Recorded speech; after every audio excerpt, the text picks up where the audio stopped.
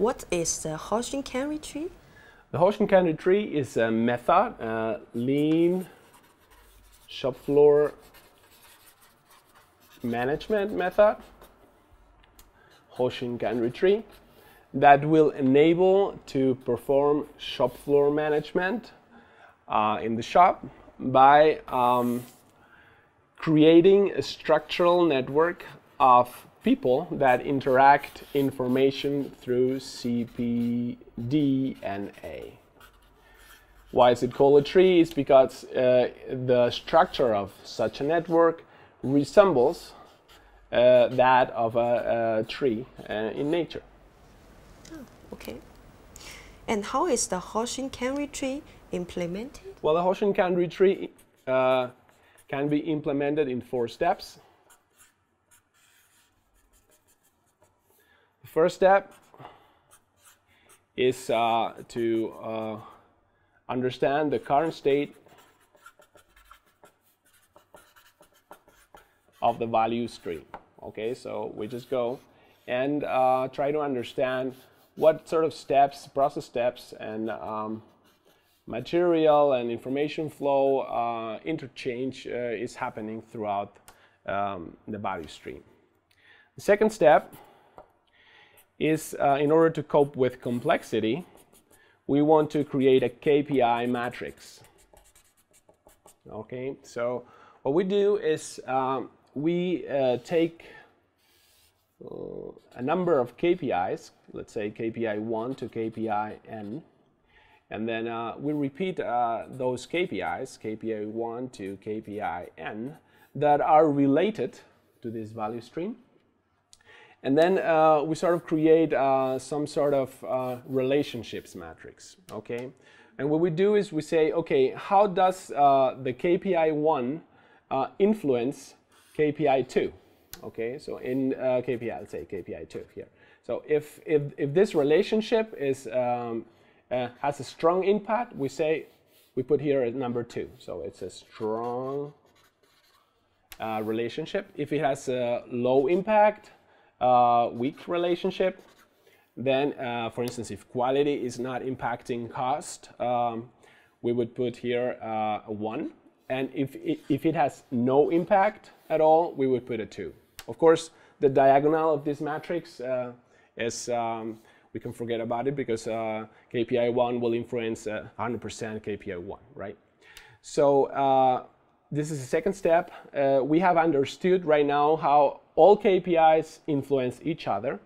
And by doing that, we can create some sort of sum up here.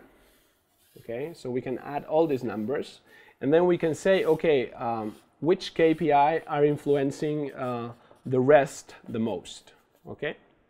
So when we have a list of the most important KPIs, so like let's say the top 5 KPIs or the top 10 KPIs, whatever, we go and we create what we call hierarchy-less network, in which we list all the process owners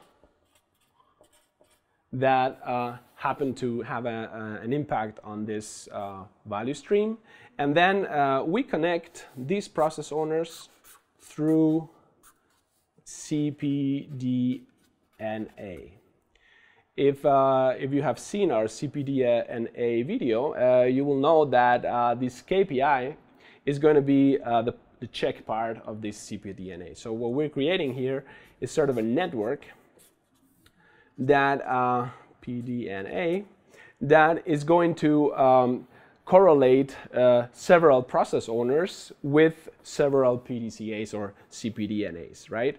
And after doing this, because this is very complicated and cannot be operationalized as a shop floor management method, what we do is we take the hierarchical organizational chart in which all the process owners are listed. These are the process owners. Process owner, that's the boss, the factory manager, or the production leader, or whatever. I mean, all the process owners involved. And then we put the same information that is included in this network in a sort of manageable manner. And after visualizing this tree, this hierarchical tree, we create our Hoshin Kanri tree. This can be visualized in the shop floor, and people can interact by following each other's cpDNA structures. Well, the frequency of the cpDNAs will be different, being the highest frequency the one closest to the shop floor. Just an example, we can take once a day, once a week, once a month, and so on and so forth. So that's the Hoshin Kanri tree, just in very simple 4 steps. Okay. How does the Hoshin Kanri tree fit in a strategic Hoshin Kanri organizational context? Well, that's an interesting question.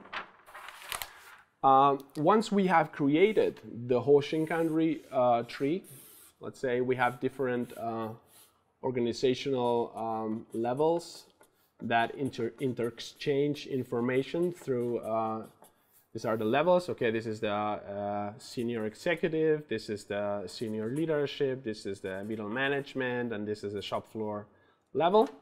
These are the process owners. We got these process owners interexchange communications through cpDNA. And after doing this, this takes around, I don't know, for a factory of 1,000 people, it would take like 6 months to implement. After implementing the Hoshin Kanri tree, what we do is we create a shop floor management structure, that goes once a day, once a week, once a month, every quarter.